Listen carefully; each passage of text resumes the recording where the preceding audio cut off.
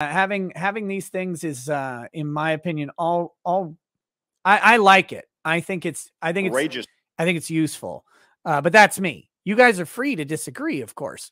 If you do disagree, you know, you have to shove your hand in a garbage disposal. I mean, but you are free to disagree. You have that freedom to disagree, but the consequence of your First Amendment right to disagree with me is that you have to put your hand in the garbage disposal and turn it on. I mean, look, if you don't want the consequence of putting your hand in the garbage disposal and turning it on, you just maybe keep it to yourself that you disagree. Like, you just don't disagree with me, right? Like, that's simple. You have all the freedom in the world to disagree. You just have to put your hand in the garbage disposal. And that is the exact argument of every stupid motherfucker on Twitter who talks about, oh, you don't have free speech. You got consequences for it. I mean, you have your free speech, but you have consequences for your free speech. Oh, yeah.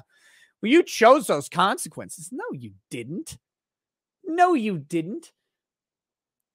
You know, 10 years ago when you said the N-word on Halo 2 and someone recorded it, you chose the consequence. So you'd be fired from your job now.